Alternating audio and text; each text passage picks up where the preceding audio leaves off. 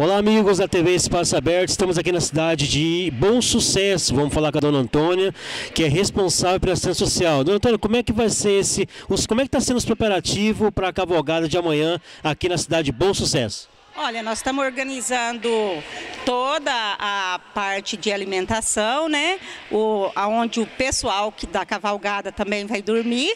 E nós estamos aqui com a nossa equipe cortando, né? Preparando os alimentos para o almoço de amanhã.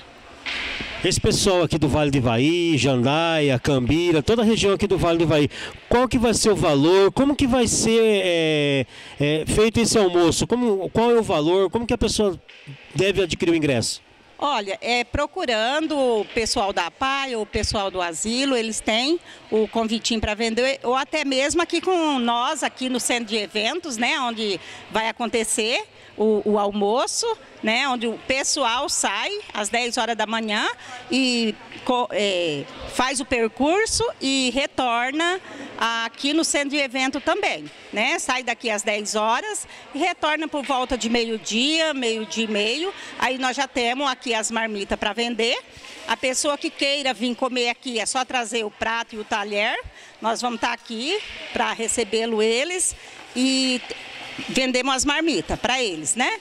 Então, é R$15 o valor da marmita, né? E acompanha uma salada também. O prato principal é a marmita, porque é arroz e feijão tropeiro, o nosso prato. A senhora, como responsável pela assistência social, Bom Sucesso completando 63 anos, qual é a sua mensagem que a senhora deixa?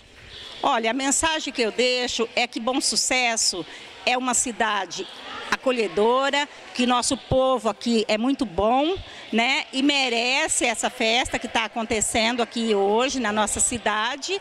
E é isso que eu desejo para o povo, assim, que nosso município fique cada vez melhor, porque é um povo batalhador aqui na nossa cidade. Tá aí a TV Espaço Aberto, mais uma vez trazendo aí as informações da cidade aqui de Bom Sucesso, completando seus 63 anos de idade. 63 anos de idade, né? Tá aí a gente lutando para que fique uma cidade bem organizada e mais bonitinha também, que nosso povo merece.